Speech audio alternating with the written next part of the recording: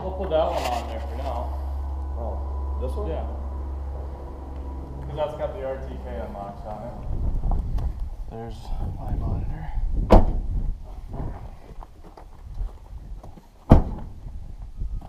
So, if you want to use that monitor to run with the mule, and then I'll put your monitor on the 46 today. Okay. So when I came out here the other day, I just brought the cables out, or you had the cables already, but I just wanted to hook a couple of them up to make sure we had all the right connections. And we're going to leave everything that is John Deere on this planter.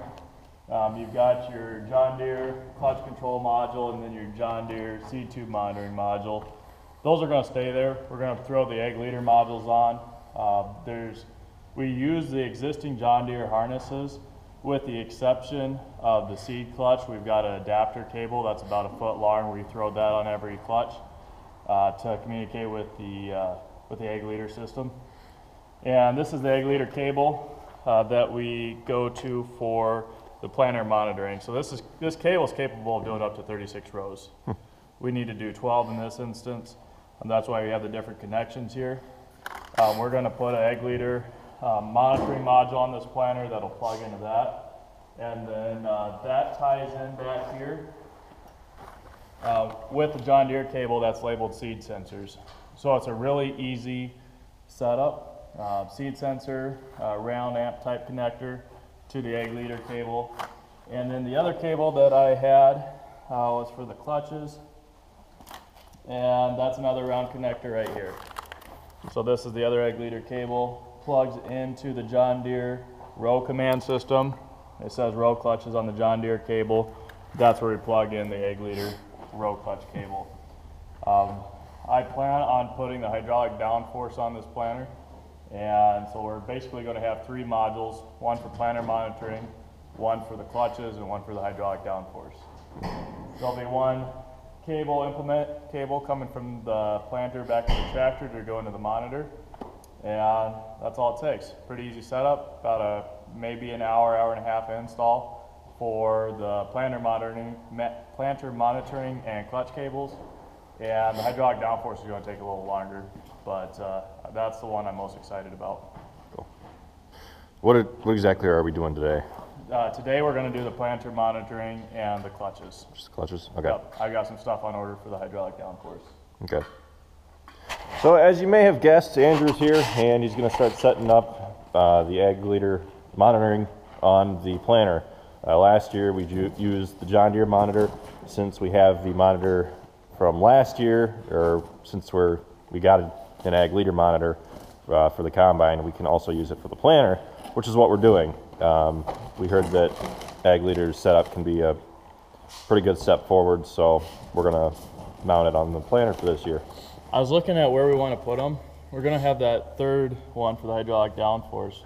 Most guys on this type of planter are going to either put them, you could put them like right on here if you wanted to, or we could just use the existing brackets. That's up to you. It's really easy if we use these existing brackets. We could use this bracket here. Aren't going to need those, right? Well, I usually leave them on. Otherwise, you can put them in a box. As I say, why don't we just take them off and put them in a box? Okay. Yeah. There's no point in catching dust if we're... Sure. Because you're going to be taking the connectors off anyway, right?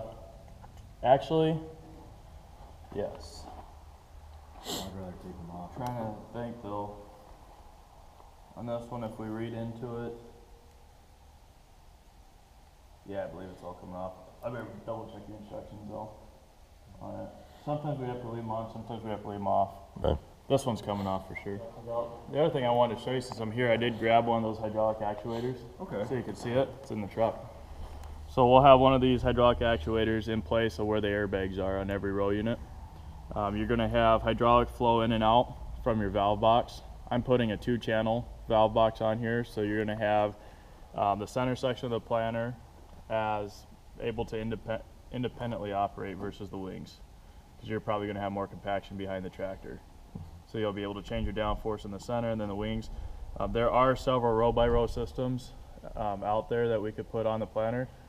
There's been so many orders for this system that they're back ordered probably past April 1st right now. So that's why we're going to go with a two-channel system for you guys this year. But we use the existing bracket that the airbags are on. Pretty easy install. This is the anti-rotation that sits in the back. Just sits on the planter right like that. So It's a lot simpler than I thought it was going to be.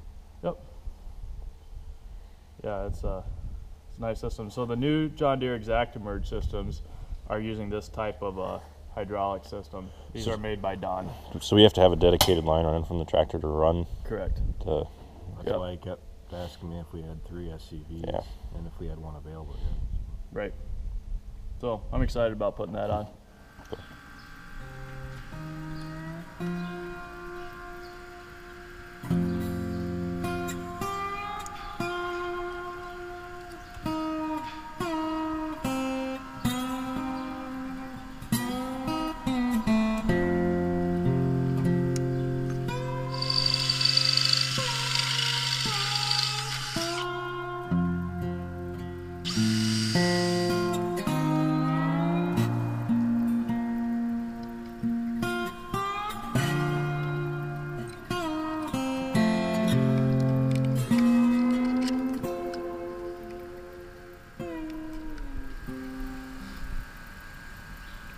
You said you're going to mount Autotrac on this? Yeah.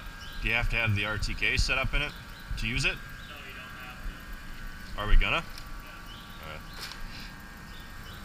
I'm looking in there and those Are two. they different plugs? Yeah, they're different rings on the inside.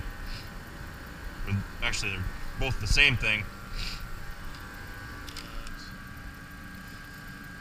Brick like this. So basically, in, planters up, out, planters down.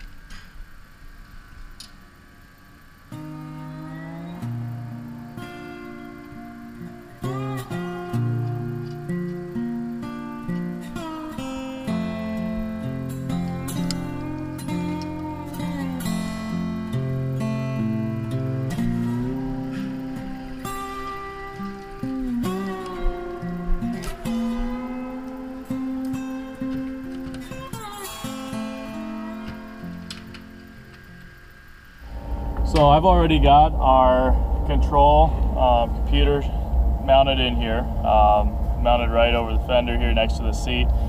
This has a 6-axis gyro in it, so this is the OnTrac 3 system. It's a step up from the OnTrac 2 because it's a 6-axis instead of just a 4-axis system. So it's going to get a roll, yaw, and pitch. It's basically a leveling device, and this is going to tell our monitor if we're on a side hill or not. So rather than that monitor and that globe just guessing our accuracy and thinking we're on the level all the time, you can get off a little bit if you don't have some sort of a tilt module or gyro system like we have here in our steering controller. So this steering controller is connected to the display cable. We're in the middle of putting the display in here yet, but I've got our display cable just kind of temporarily run this direction. I try to minimize how many cables are on the floor of the cab, and you know, in invisible areas, we're going to be able to tuck most of these cables away behind the seat. Here's the steering wheel pre-installation of the OnTrac system. So I wanted to get a quick shot of this before we install the system. This is the mechanical ring gear that actually turns that steering wheel. Once we have the steering system installed, this will be sitting actually underneath the steering wheel. This comes apart here. There's a couple sections. That's going to be sitting in there, and then the mechanical drive is going to turn the wheel right or left. We actually also mount an anti-rotation device below the steering wheel to hold it in place. So this is before installation. I'll go ahead and get started putting the ring gear in, and should be all set up. Cool. So usually these are just left in the vehicle. Now you can buy a vehicle switch kit. There you go. So it just goes in there like that. That side's back in. So for customers that might have 2 or 3 tractors that they want to steer, you're going to get one of these rings for each vehicle. It's around $600 for the what they call a vehicle switch kit. So this is going to stay in the tractor all the time, and it's just the MDU, they call it, the mechanical drive unit, that you switch from tractor to tractor. Really? Yep. All right, so here's the finished product. We've got the ring gear that I was putting on, and I've got the mechanical drive unit on. See, there's a latch down here. It's just an easy disconnect. Pull that out. As I say, easy disconnect. There it goes. Pull that out, goes right off, and you can move it from tractor to tractor that way. So this is an anti-rotation pin that you saw that just fell on the floor. So this anti-rotation pin goes in this bracket here, and it keeps it from sliding around.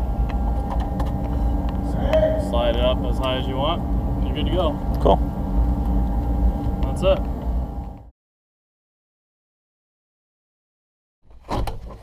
All right, new day, new me.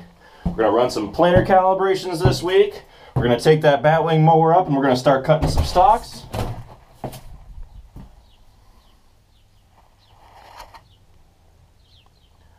Unfortunately, it's a little difficult to be chopping stocks in the snow, and we can't do planer calibrations while there's snow on the ground either, being as that we need to go out into the field and run the planer to make sure that everything's functioning properly with it.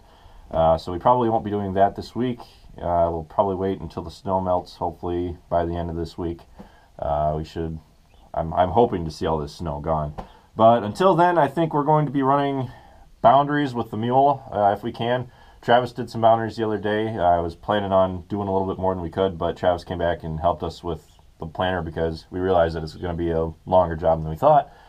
So we didn't get as much footage as I would have liked with that. So I think we're going to be running boundaries here within the next few days, given that we can see where the boundaries are in the fields.